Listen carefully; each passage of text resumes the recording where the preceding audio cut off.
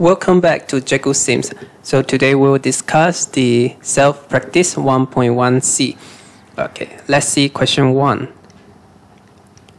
The quadratic functions below pass through the points stated and calculate the value of c. So we want to find the value of c for each case.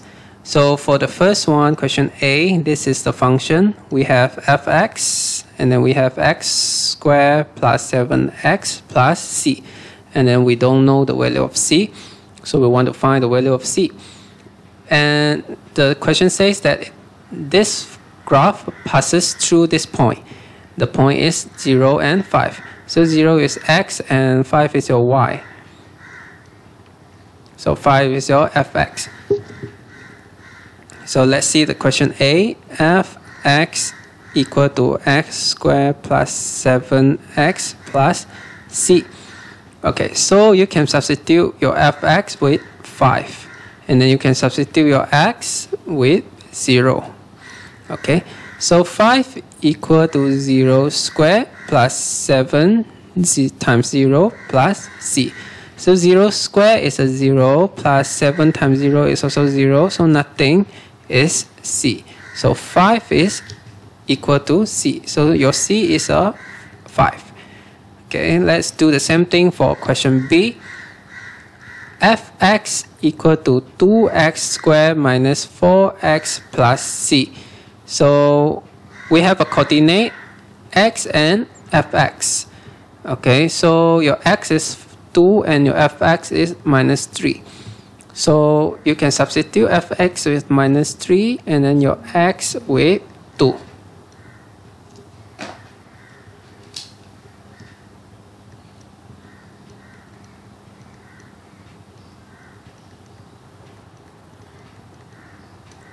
Okay, so minus 3 equal to 2 times 2 times 2 is 8 minus 4 times 2 is 8 plus c. So 8 minus 8 is 0. So 0 is negative, 0 plus c is c, and then equal to negative 3. So your c is negative 3. So we do the same thing for question C. The function is fx equal to minus 2x squared plus x plus c. And instead of given a coordinate, it does not give a coordinate. It gives a y-intercept equals to 4. Actually, this means that when x is 0, y is 4. Okay, this is your y-axis. This is x-axis. So your y-intercept is 4, right? Your y-intercept is 4. This means that your x is 0. So the coordinate is 0, 4 at this point, at this y-intercept. So we do the same thing. 0 is x, fx is 4. So fx is 4, your x is 0.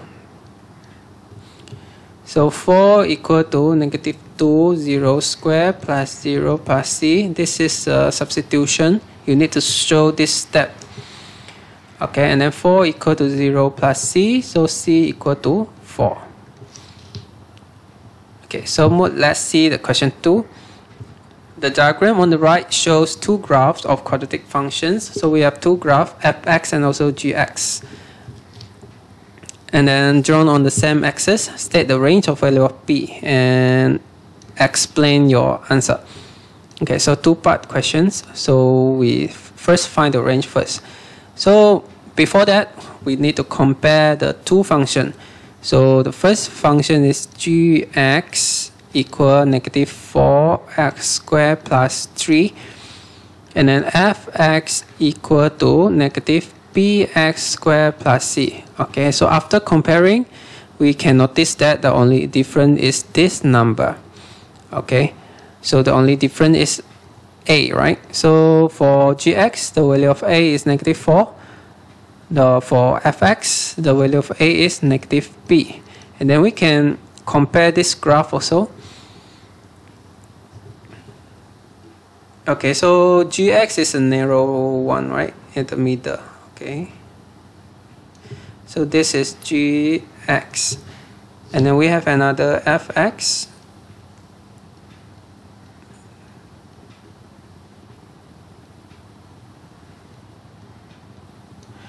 fx. Okay, and then so fx is wider, and then gx is narrower. And then what are the similarities? The similarities are they are both shaped like this, right? If they are both shaped like this, that means that the a must be less than 0. A must be a negative number, right? Okay, so a for gx is confirmed. The value of a is -4, so it's already a negative number. So for fx, this is not yet confirmed, so we need to set a range for b to make the a less than 0. A must be less than 0. So my a now is -b. So my p must be greater than 0. So p must be a positive number. So I can keep this negative. Okay, so if p is a negative number, for example -1, negative times negative, you get a positive number. So your a will become positive. So I don't want that to happen. So I need to make sure p is greater than 0. So this one, p is greater than 0. Because I want my graph to have this shape. Right? So I need to keep my a less than 0. So how to keep my a less than 0? I need to make my p greater than 0. Okay, so this is the first clue. Okay, first range. We have another range. We need to see this wide and narrower things. Okay. So p has a relationship with 4. Is it less than 4 or is it more than 4? So we need to see this. We see fx is wider, right? So fx is wider.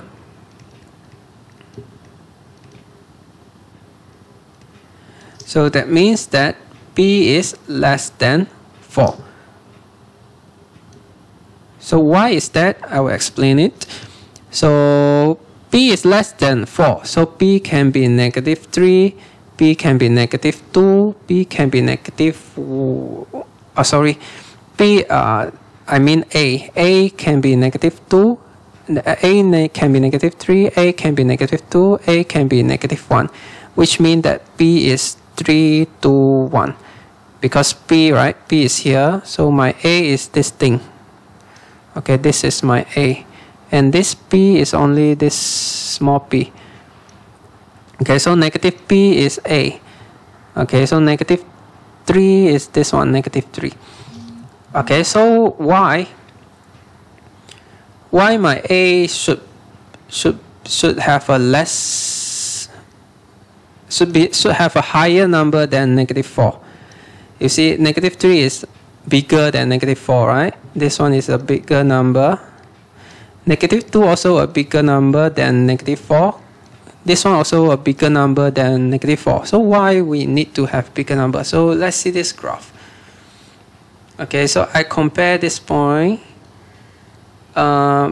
Fx has a larger y than gx, right? Okay, this is a value of y. For this y is larger than this y. If you look at the y-axis here, right? So this y has a larger number than this y. Okay, so y means the function, right? So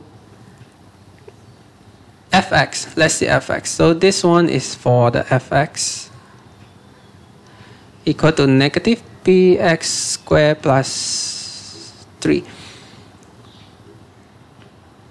Okay, so this number should be big.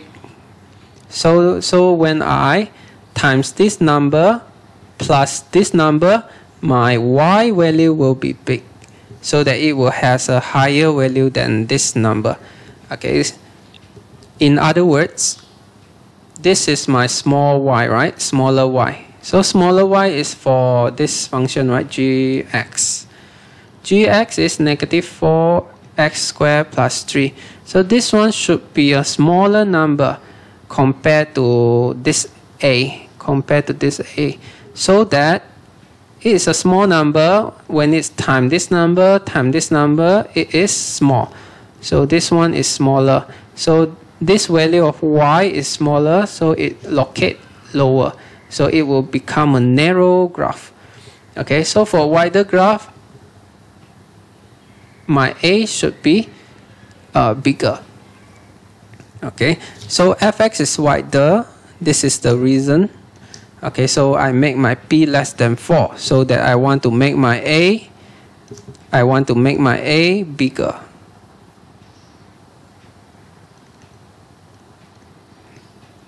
Okay, so and then this is the first range, p greater than 0. This is the second range, p less than 4. So I can combine those two. P greater than 0, right? P greater than 0. Okay, p greater than 0 and then p less than 4.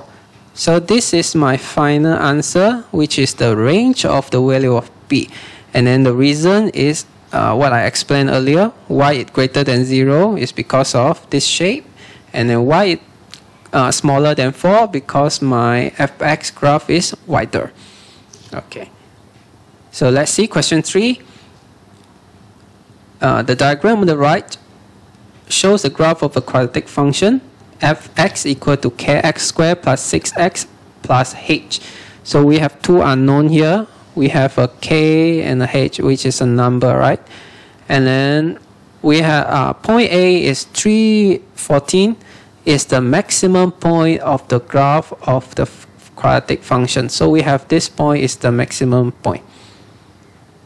Okay, so let's see the question A. Given k is an integer where where k is in between -2 and 2. State the value of k. So k is an integer which satisfy these inequalities, right? So k can be, I list out the can be numbers, can be integers. Okay, so k can be -1, or it can be 0, or it can be 1. Okay. Now let's see what is the value of k in this equation. The k is actually a, right? So compared to the general equation, ax squared plus bx plus c. So my k is actually the a.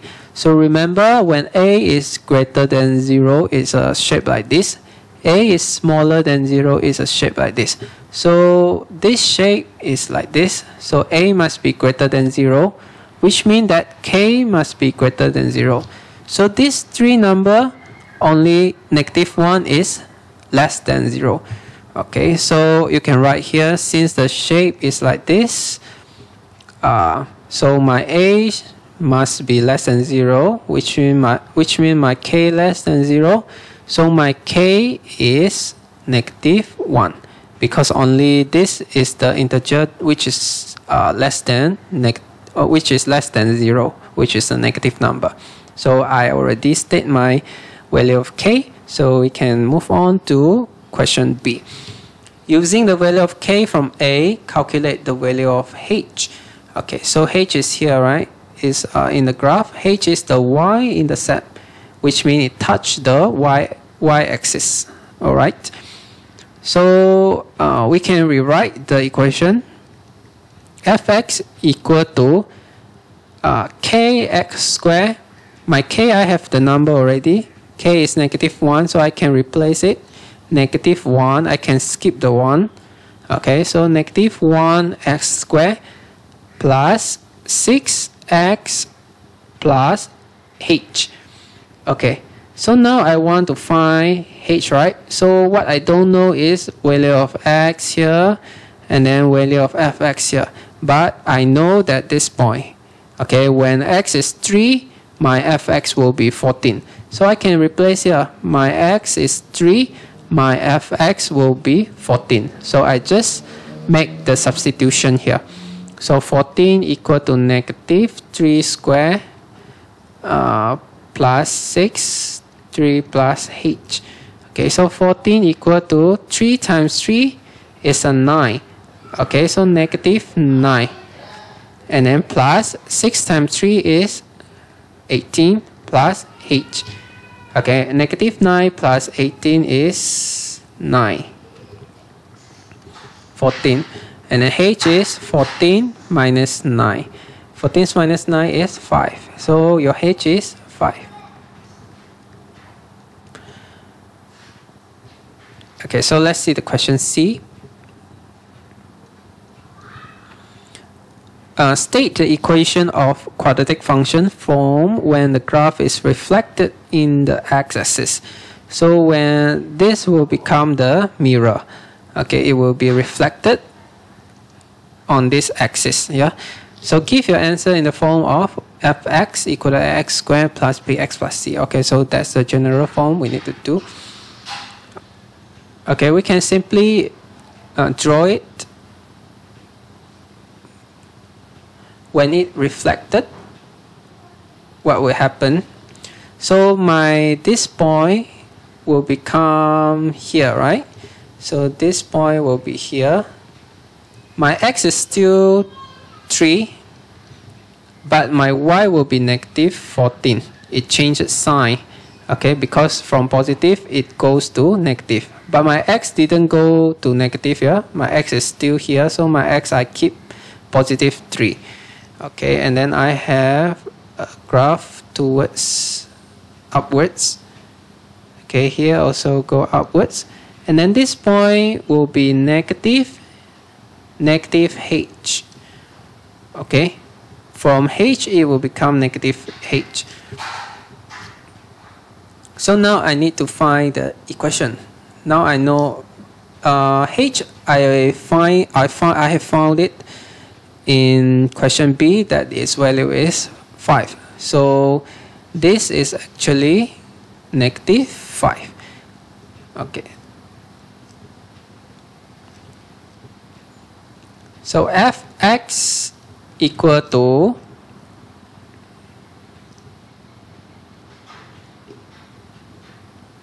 ax squared plus bx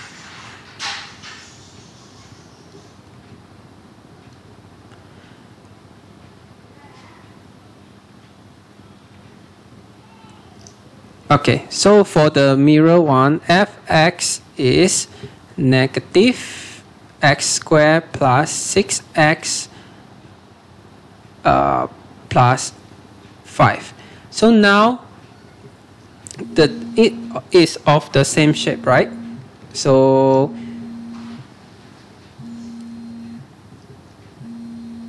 it becomes x squared plus 6x minus 5. So you need to change the sign. Okay, you can substitute all this value to to check it. Okay, so that's the 1.1c.